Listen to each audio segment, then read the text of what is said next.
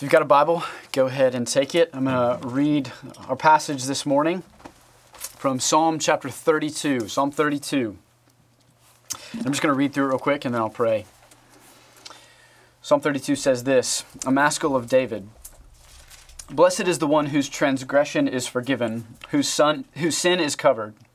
Blessed is the man against whom the Lord counts no iniquity, and in whose spirit there is no deceit. For when I kept silent, my bones wasted away through my groaning all day long.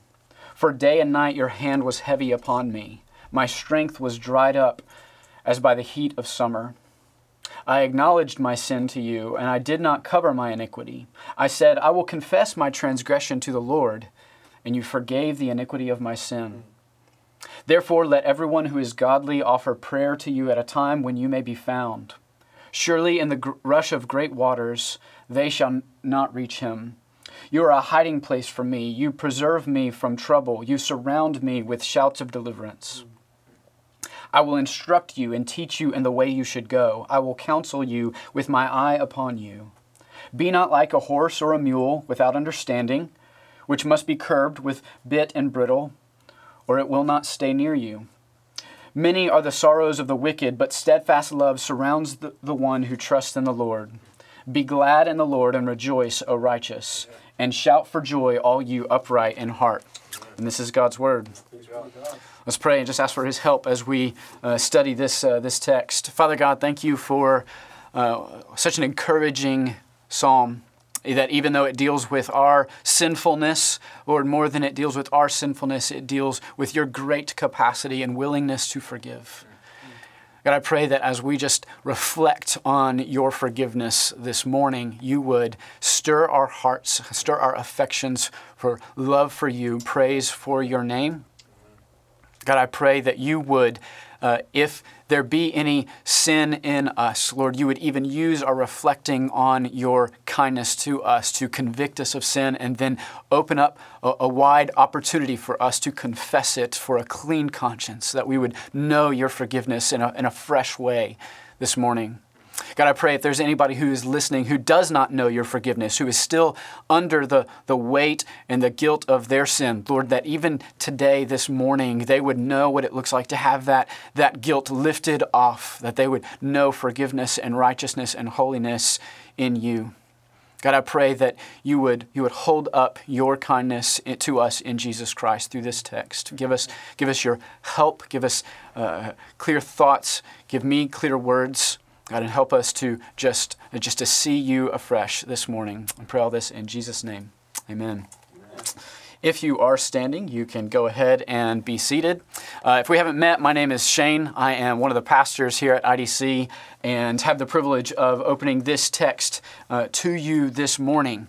I picked this psalm. I wanted to reflect a little bit on the blessing of being forgiven for a couple reasons this morning. The first one is that in a time of great turmoil and uncertainty, there are many blessings that we have that have really been stripped away in a lot of ways. And the loss or the hurt or the pain of not being able to experience those blessings can sometimes, I think, cloud our minds and our sights of some of those blessings that we can never lose.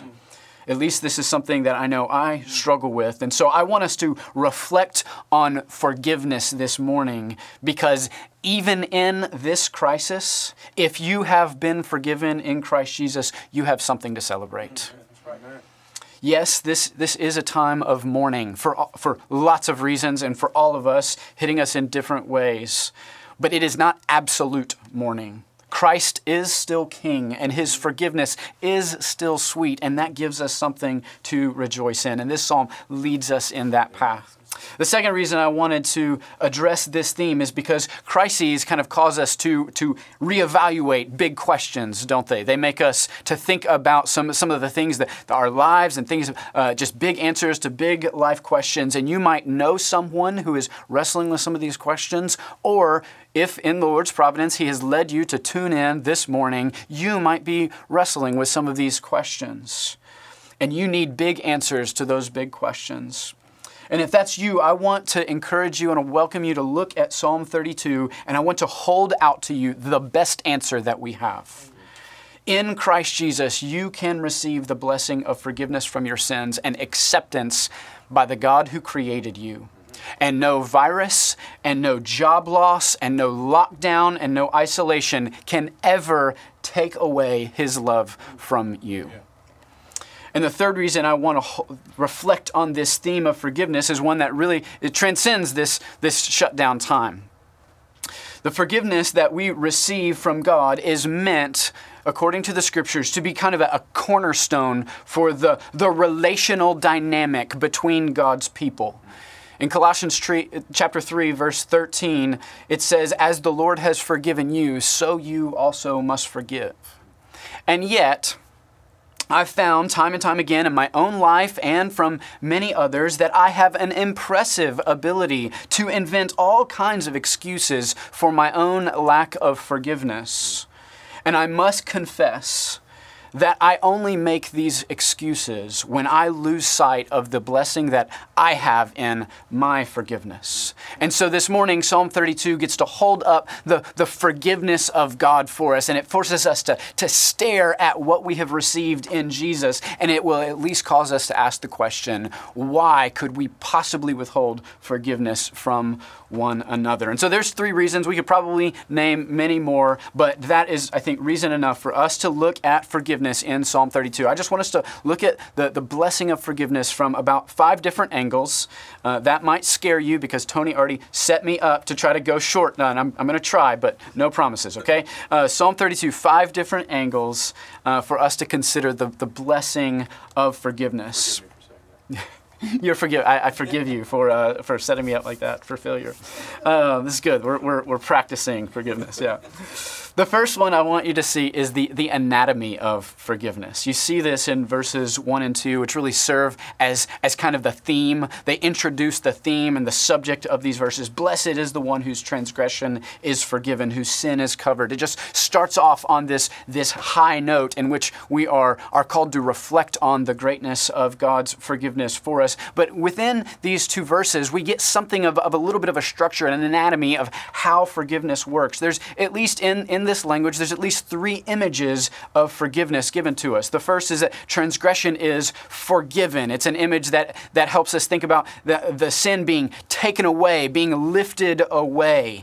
Psalm chapter 103, verse 12 says, as far as the east is from the west, our transgressions are taken away from us. That's the image of our transgressions being forgiven.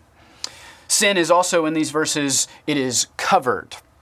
It is out of sight. God, in a sense, puts something over it. He refuses to look at it anymore. It's covered over. It's taken out of sight. He doesn't want to look at it anymore. And that helps us understand a little bit about what's happening when our sin is brought to the Lord, when it's forgiven. It's not like He's staring at it all the time. Instead, He's covered over it. He's taken it away out of sight. He's not just sitting there just smoldering on it or just marinating on it, just how dare they or anything. What the Lord does is He covers it. He puts it in a corner and He puts all the other stuff over top of it. He doesn't want to look at it. The last image is in the words, the Lord counts no iniquity. This idea of iniquity is guilt. The sin that we truly do commit against God, it isn't counted against us. God sees the sin, right? We don't want to imagine that our sin is actually taken where God can't see it. God knows all things. He sees all things. He doesn't forget like as though He gets amnesia. But what He does is He commits something. He commits that He is not going to count our sins against us. He's not going to dangle it over our sins. He's not going to judge us for it. It's actually accounting terminology, this idea of sin being covered. He's not going to, the theological word here is impute. He's not going to impute our sins to us. He's not going to kind of keep a ledger of them and say, you've got to pay for all of this. In Romans 4, Paul quotes directly from this passage in order to talk about the very nature of the gospel. And it works both ways. He's using this language of imputing or counting. He says in the gospel, our sin is not counted against us. That is kind of the blessing. That is what the good news of the gospel is. You are a sinner.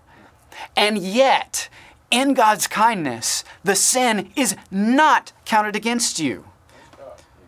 But there's more to it, Paul says. Not only is your sin not counted against you, but by faith in Jesus, his righteousness, his perfection, his holiness is counted towards you. Now you caught that, right? It's not your righteousness, it's not your holiness, it's not your godliness. It is his that is counted to you. And so there's some goofy accounting going on. You don't want to submit this to the SEC. They will flag it. But in God's economy here, this is how the gospel works. He, in his forgiveness, does not count as our iniquity against us, but instead, he counts something else for us. The implication here, I think, is beginning to become obvious, and then it will flesh out more in the rest of the psalm. We do not have to pretend that we don't have any sin. This is one of the great trappings that we have, is that we like to imagine that we're better than we are. And even if we recognize that we are sinners, or we're not quite what we're supposed to be, we like to think that we can get there, right? We are the ones who can get us to a point where we don't really need this forgiveness. We think that our forgiveness actually depends on us in some way. And what Psalm 32 is saying is that our forgiveness actually depends on acknowledging ourselves as in desperate need of forgiveness. We are sinners. No one will be forgiven who does not first acknowledge their need for pardon. Augustine was a great church father in the 3rd and 4th century. He etched Psalm 32 on the wall next to his deathbed. It was one of his favorite passages. And as he wrote it there, had it written there, he said that the beginning of knowledge is to know oneself to be a sinner. We cannot truly understand ourselves or our God rightly if we do not first acknowledge ourselves to be a sinner. And then once we come to God with this sin, that is where his forgiveness meets us. It does not meet someone who is hiding our own sin, but it meets the one who acknowledges his own sin. I think this is the meaning of chapter 2, verse 2, the second line. It says that blessed is the one in whose spirit there is no deceit. What he's not saying there is that, also blessed are the sinners who are forgiven, but also blessed are the perfect ones, the ones who don't need the forgiveness. That's not what he's saying. What he's saying is, blessed are the ones who are going to be honest about their need for forgiveness. They are not deceiving themselves. They're not deceiving anybody else. They come to the Lord without pretense of being perfect. They know themselves to be a sinner, and they do not pretend otherwise. This pretending to not need forgiveness actually launches the psalmist into his own experience of forgiveness in verses 3 through 5. The psalmist gives us a little bit of autobiography. He tells us, this is kind of how I got to this place. Tradition tells us that the psalmist is David. You can see it there in the title. David is telling us that he had for a season wrestled with not really being honest, not being real about his own sin. He's hiding it. He's covering over it. Now, it's not the same kind of covering that happens in verse 1. The Lord covering our sin is an act of forgiveness. Us covering over our sin is an act of hiding.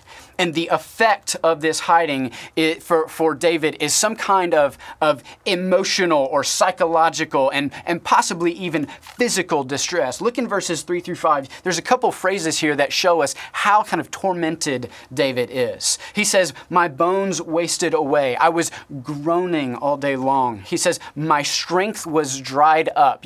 He says, like in the heat of summer.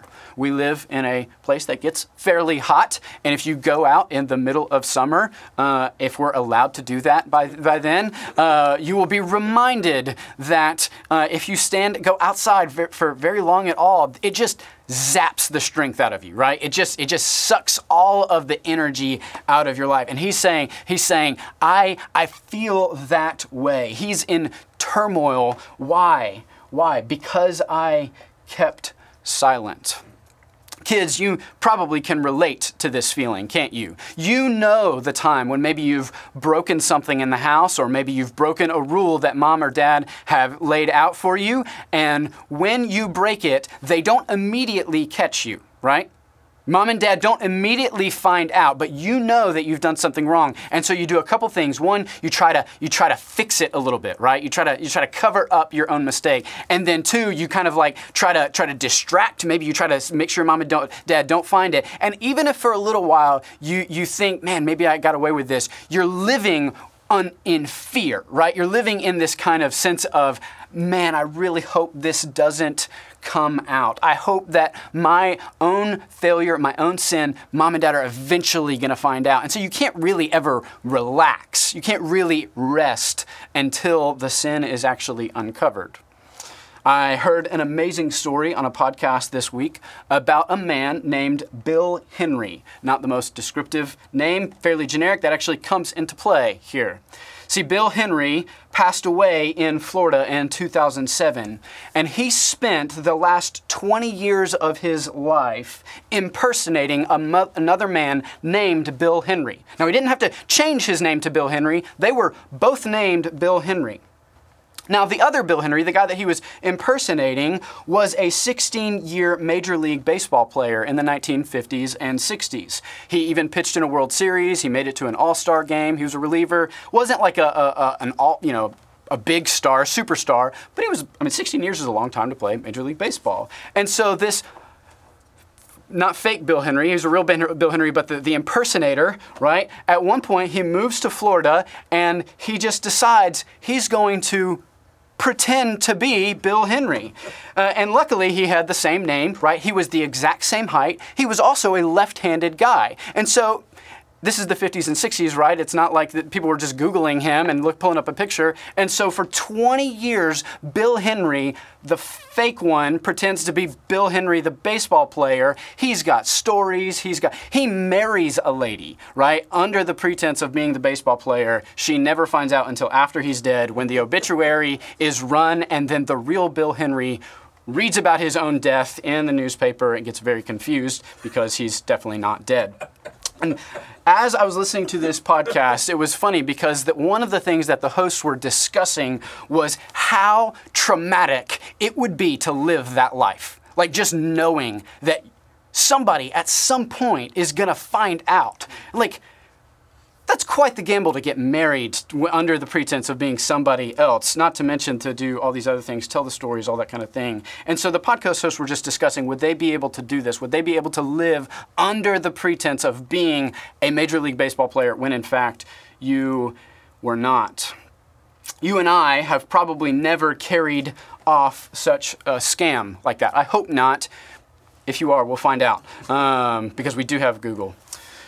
But the psalmist felt something like this. He felt some kind of angst. He knew he was living a lie. He was trying to fool everyone. He was trying to fool even himself, possibly. And he was definitely trying to fool the Lord. And it was tormenting him. Verse 4 adds a layer to the torment. It wasn't simply a conscience issue for him. Verse 4 tells us it was the Lord's hand that was pressing down on him. This turmoil wasn't just simple like fatigue at trying to keep a con going.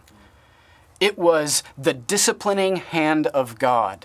It was God himself who was convicting David for his unconfessed sin, convicting David for remaining silent, and therefore his bones are wasting away and is groaning all day long and his strength being sapped out of him. And this makes me think that there are several things worth noting here about this experience David goes under.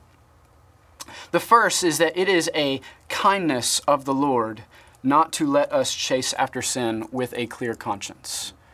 Think about how merciful God is for not just letting us run into sin. I mean, David right here is saying he's got sin that's unconfessed, and the reason he's feeling this kind of conviction and angst is because God kind of chases after it. He's actually going after him. What if God had not done that? What would have kept David from just running headlong into sin? And James chapter 1 tells us that the end of sin is death and destruction. This is what happens when we give ourselves over to sin, is that we're leading into something that truly does destroy us and others. It was a kindness of the Lord to not let him chase after it. Second thing we ought to notice is that we should not confuse the discipline of God with the judgment of God. Hebrews 12 tells us that he disciplines those he loves. It is God's love that compels him to go after David. The judgment is deserved, but it is poured out on another. That's the whole story of the gospel, is that David deserves the judgment. And yet, it is poured out on someone else, namely the Messiah, Christ himself. But God doesn't just therefore say, go do whatever you want. What he does still is he goes after us and he disciplines his beloved. And so we ought not to confuse the disciplining hand of God with the judgment of God. It might be, Christian, that you undergo discipline in your life. It might be the heavy hand of God on you that is calling you to repentance. That is not his judgment. That is his kind, loving discipline. The third thing I want us to consider briefly is that our consciences are relevant in our obedience to God.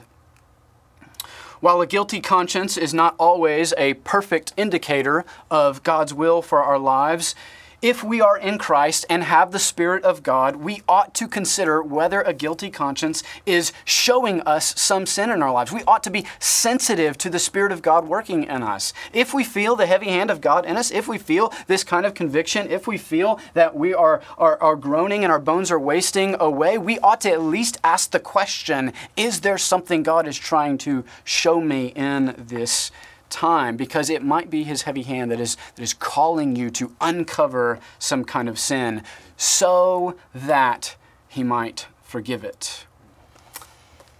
The psalmist David learned this lesson in verse 5. The sinner awakens from his unrepentant slumber and he turns to God. He brings his sin into the light. He confesses it. He makes it known. There's three phrases in verse 5 that show what he does. It says, I acknowledged my sin. Rather than denying it, he no longer has to pretend it's not there. I'm just going to own the fact that this is here. I did not cover. Rather than hiding his sin, he doesn't sugarcoat it. He doesn't blame shift it. He doesn't excuse it away. Instead, he brings it into the light. He makes it known to God. And then third, he says, I will confess. Rather than staying silent, he names the sin for what it is. This is what I've done. This is who I've been. This is what I deserve. But notice here in verse 5, and the last line, and you forgave the iniquity of my sin. Isn't it just fascinating that the thing that we fear most about confessing our sin is actually the thing we're least in danger of if we confess it? We fear the condemnation, right? We fear the shame. And no sooner does David say, I confessed it all, than he says, God took it all away. That is the promise of confession. We are so scared of the condemnation, but when we are scared like that, we're losing sight of what God has promised to do in the gospel. We make it known. He takes care of it. That's the promise of the gospel. The result of confession is forgiveness. The Lord does not hold sin against the repentant. And if we confess our sin and run to the Lord rather than run away from him, we will surely find forgiveness. And we need to keep in mind, Christian, this is not just for the unbeliever. Yes, we go to the lost, we go to those who are not Christians, and we say, stop running after sin, run to God. There you will find forgiveness. There you will find life in his Son, Jesus Christ.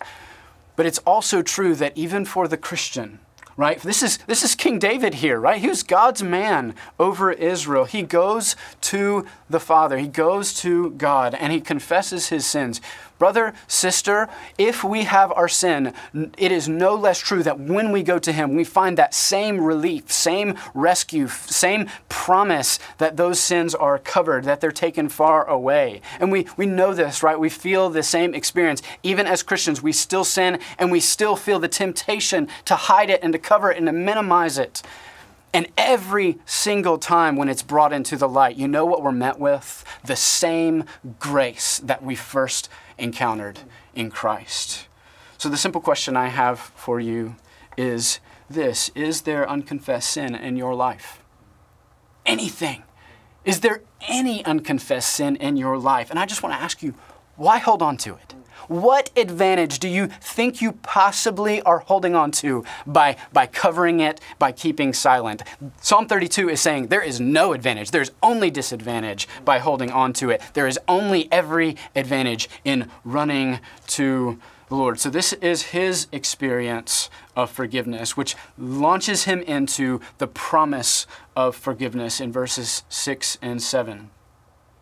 In these verses, there is both promise and warning. He begins by exhorting, not really directly to everyone, but he just says, let everyone who is godly offer prayer to you at a time when you may be found. He's so relieved by his forgiveness that he just wants everybody to feel this. Surely in the rush of great waters, verse 6, they shall not reach him. There's great promise in these verses. God's righteous judgment against sin, which I think is one way to understand the great waters. Everything that is rightly poured out on God's sinful creation. It says it will not reach him. His right just judgment against sin will be protected against. Why? Because we run to the Lord. In order to escape the just judgment of our sin, we run to our God. This is the gospel, is it not? Though he and he alone is right to judge us, he and he alone can save us. Notice the great waters, they're not going to reach him because he runs to the God, the righteous judge. And there, instead of finding judgment, instead of finding condemnation, instead of finding shame, he finds a hiding place. He finds one who will preserve him from trouble. Not only will he preserve him from trouble, but he will shout deliverance over us. He will celebrate his victory. It's such a clear picture of the gospel. The God who can rightly judge us instead comes to us in the person of his Son and claims us for himself. And when he gets us, he celebrates over us. We run to him not as judge, but as Savior and Lord. And there we find a hiding place. There we find preservation from our trouble. No, that does not mean that everything in this life will be easy. No, this does not mean that there will not be coronaviruses or job losses or anything else. But what it does mean is that we have somewhere to go. We don't just have a place to go, we have the place to go. The one who is able to save has promised himself to us. There is a great promise here. But there's also a warning, isn't there? There's a caution. Verse 6, it says, therefore let everyone who is godly offer prayer to you at a time when you may be found. When you may be found. It is at least implying that there is an urgency here. This is not something we should linger on. David says, do not be slow to deal with your sin. Do not play around with it. Do not coddle it. Do not delay. It is the Lord's kindness and patience that allows us time to wrestle and feel conviction and repent. The question we have to ask is, should we respond to that kindness with laziness, with apathy, with not taking our sin seriously? This is a repeated theme in the scriptures. 2 Corinthians chapter 6 says, today is the day of salvation. And we can ask the question, kind of who is Paul talking to in 2 Corinthians chapter 2? For whom is today the day of salvation? And I think the answer in 2 Corinthians 6, I think the answer in Psalm 32, I think the answer in Psalm 95 verses 7 and 8, today if you hear his voice, do not harden your hearts. The answer is if you are hearing it, today is the day. Friend, if you're joining us and you do not have peace with your God, because of Christ Jesus, I just want you to hear loud and clear. Today is the day of your salvation. Today it is held out to you. You're hearing this message. You're hearing the promise that if you run to this God and accept his forgiveness because of what he's done for you, not because of what you have to do, but because of what he's done for you, today is the day of salvation. You do not have to wonder, is this for me? If you're hearing his voice, if you're hearing this word, it's for you, right? This is held out to you. It's like the repeated line from Dead Poets Society, right?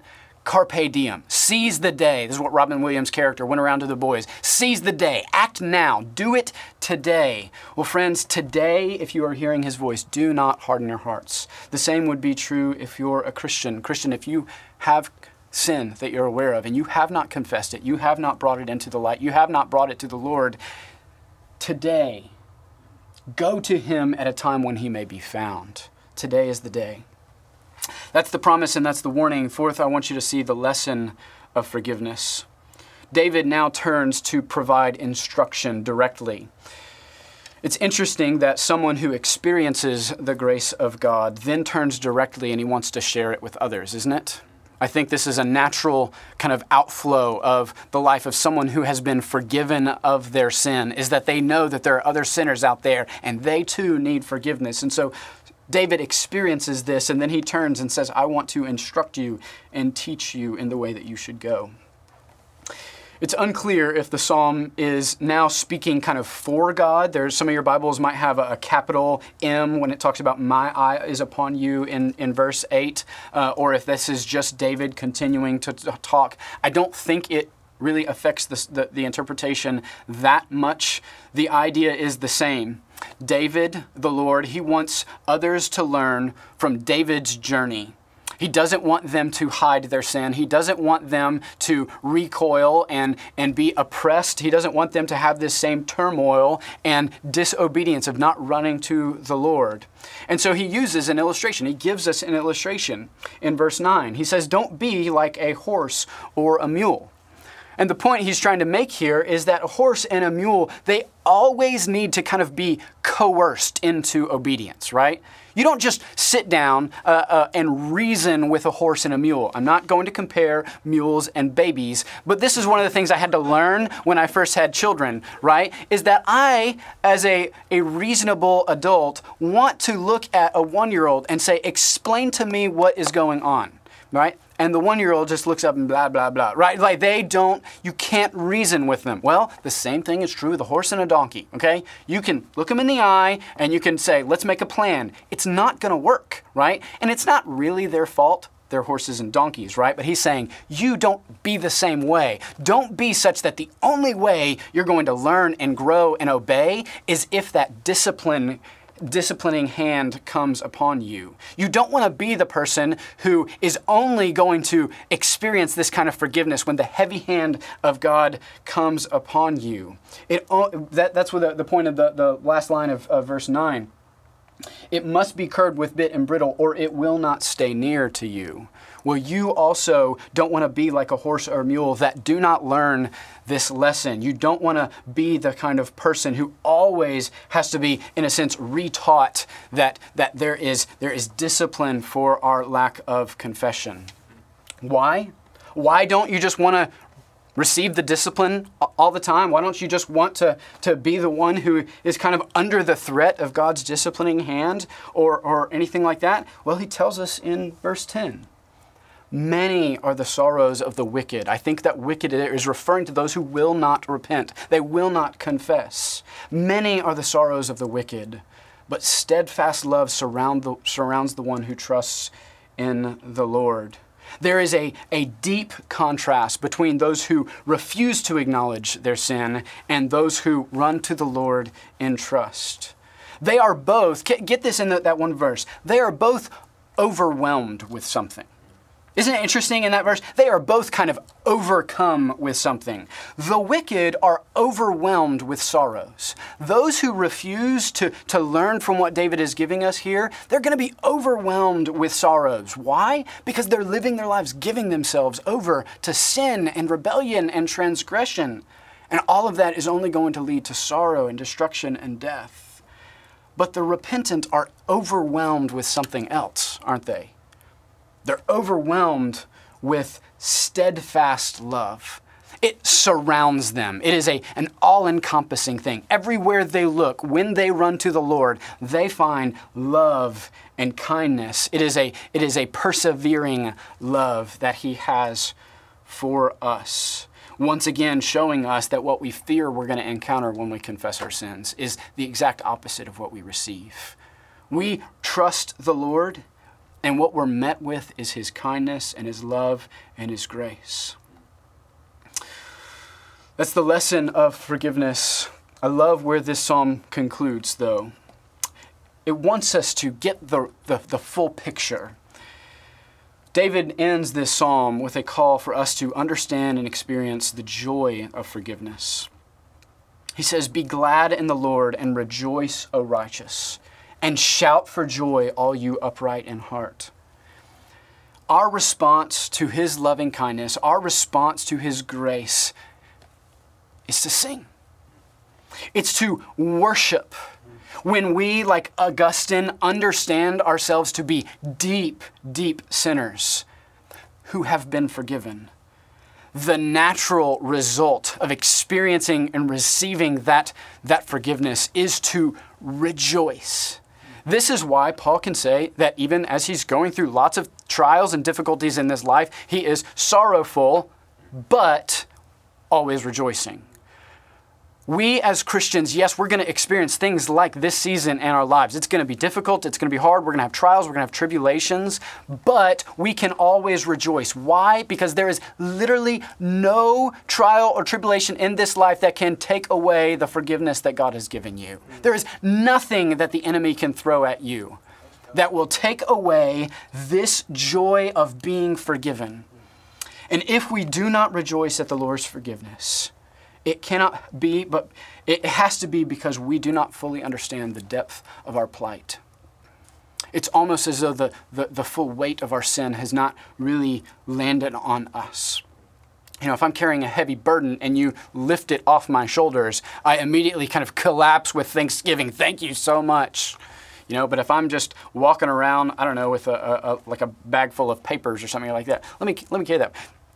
Again, carrying in the groceries. If you've got kids, or maybe that person who comes like at the last trip out to the car, you know what I'm talking about? All the groceries have been brought in, but they come in and they get, let me get this last thing, and it's like, you know, a thing of cheese or something like that. And you're like, thanks, I guess. You know, like, I appreciate the gesture. Sometimes I think we treat the Lord's forgiveness like it's that last little bag of cheese, rather than the weight that has been lifted off of our shoulders. We were dead in our trespasses and sins. We were children of wrath. But God, being rich in mercy because of the great love with which he loved us, he sent his Son to make it possible that our guilt could be counted to him and not to us. And his perfect righteousness could be counted to us in its place. He, Jesus Christ, is the one who protects us against great waters. He, Jesus Christ, is the one who shields us from the judgment that we deserve. He, Christ, is the one who never needed forgiveness so that he could secure ours. And friends, today it is held out to us. What will be our response? How will we respond, even as everything chaotically is going on around us? If that forgiveness is yours, then we must respond with shouts of joy. If you're a Christian, but once again you suffer under the weight of unconfessed sin, I want you once again to bring it into the light and once again to experience the full joy of knowing that it is totally dealt with. You don't have to do anything else to it. You bring it to the Lord and he says, I will take this. I will take this for you. And once again, your response will be shouting for joy.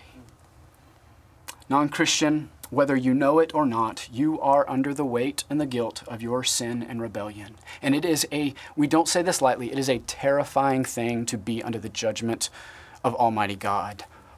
But there's good news. The promise of forgiveness is available to you as well.